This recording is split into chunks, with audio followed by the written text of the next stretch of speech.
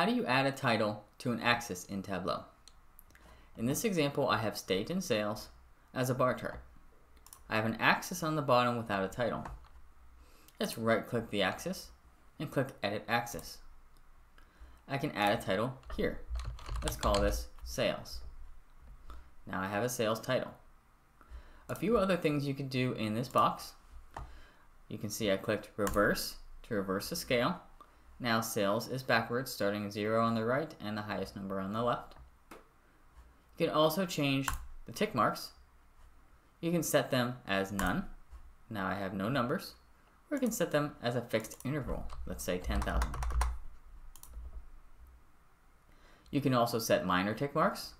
So if I click on fixed here, I can set the minor tick marks to be at 1,000. Now you see there's a little tick for each 1,000 value. The last thing you can do is change the range.